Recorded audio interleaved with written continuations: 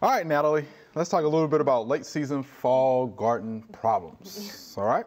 So what do you want to start off with? Well, we know we've been through the summer season, right? And we've dealt with some of the early blight and the common things that we see sometimes on our tomato plants and things like that. But I wanted to just talk about some things that maybe aren't as much on our radar. And Basil Downy Mildew is one of the first ones. This actually is a disease that we've been dealing with for less than 10 years here in the United States.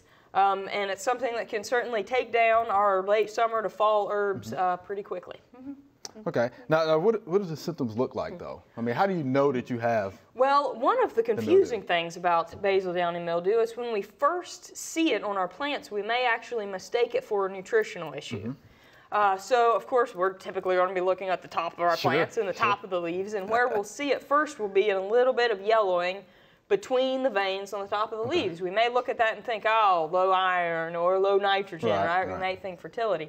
But what we'll want to make sure we do is flip over that leaf and look on the underneath side, because lots of times then we'll see that sporulation, you know, that sign of the fungal-like organism that causes this disease. And over time, it'll cause a lot worse damage on our basil leaves. Okay, so where does it come from? Well, it can be seed-borne, and it's challenging to control in basil. Some seeds are treated, but that can be a potential entry source. Lots of times it's airborne, and you know, it overwinters in very warm places, but as the season progresses, it moves further up. And so if your neighbor has downy mildew on their basil, it won't be very long before it gets to yours. Okay, so what are the most susceptible cultivars? Well, this is one of the challenging things about it because, right, we all like Genovese basil, some of the sweet basils for our pesto and, you know, to eat with our tomatoes and mozzarella cheese, and those are actually some of the most susceptible cultivars. And so there are, if we use a red basil or a cinnamon, Thai, a lot of those types of cultivars are actually less susceptible than our sweet basil. Now, we're making some good progress. There are some sweet basils. Eleonora is one that has a little bit more resistance to Basil Downy Mildew than some of our other older cultivars. Not bulletproof, not complete, but will stand up a little bit stronger to disease. So we can purposefully choose another cultivar. We can watch our plants closely. You know, high humidity, of course. You know, we want good air movement. And watch them closely. Okay. So treatments, you know, outside of what you just mentioned, if we do some of those things, but any other treatments? So, of course, environmental is some of the best ways to deal with it. If we can, of course, maintain low humidity in the late summer is a hard thing to do. That's going to be hard. But good air movement, you know, not letting our plants get so dense with leaves. So keep them harvested, keep them watch them closely, and if you have a few infected leaves, pull those off quickly, and try to, you know, maintain as much sanitation as possible. Keep those clean. There are some biological sprays like actinovate, things like that, that are, you know, organically certifiable that we can use as a protectant. You know, as homeowners, there aren't fungicides that work real well for control, but when we have high humidity temperatures and things that are, you know, very ripe for infection, then some of the protectants can be a good step. Okay, yeah, always practice good sanitation though. So I tell folks, get those infected leaves out of there. All right, so let's move to armyworms, right? That's a problem? Yeah, so I'm sure that people are probably pretty familiar with fall armyworms. One of the issues that I've had actually has been my tomato plots and trials this summer have actually been yellow striped armyworms. So they're very close, but you know, can be foliage feeders. But I've actually had a lot of issues with them feeding on the fruit. How about that? Okay. And as you know, you can guess, certainly they'll damage the fruit. But after they feed for a little while, then you get other, you know, disease and degradation that can really destroy those fruits. We want to catch them early. Sure. So what does that damage look like?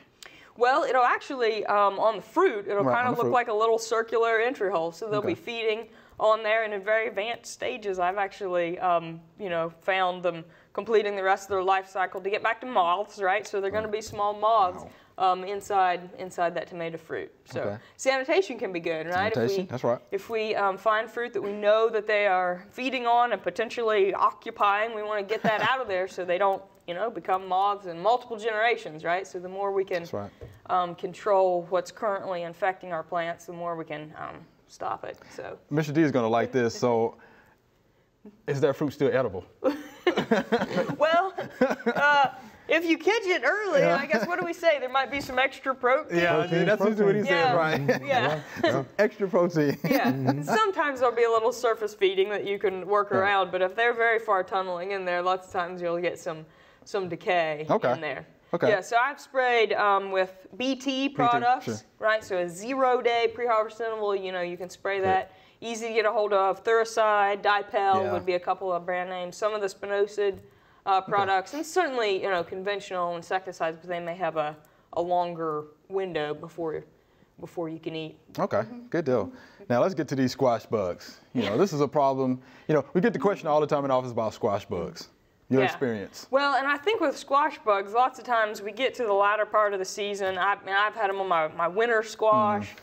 Pumpkins tend to be the cucurbits that they like the best, and we have lots of large adult populations. And by the time we've gotten here, our chances for control are harder, right? It's much harder to control the adults. So what we really want to be doing is being aware, knowing what the eggs look like, you know, looking on the underside of our leaves and being prepared for those infestations before they occur. Some people will put boards out in their garden, you know, they like cover, and they can then squish them in the morning. So it's I mean, it's a good way to start your day, right? Kill some squash bugs and head off to work. So early control, knowing knowing what you have and treating those with, and much of this might be a regular insecticide spray, because by the time our vines start to die down, then there's not as much for them to feed on. They're much more likely to start feeding on our fruit, damaging them and reducing their storage life. So we want to watch out for the little ones before the adults get much harder to control. And I'll tell you what, those eggs look just like little bronze footballs. Yes. Yeah. And once you learn what you're looking for, they're very characteristic. And in a small garden, you know, a raised bed or a container, just squish or pull the eggs off, and you can really reduce your populations in small gardens.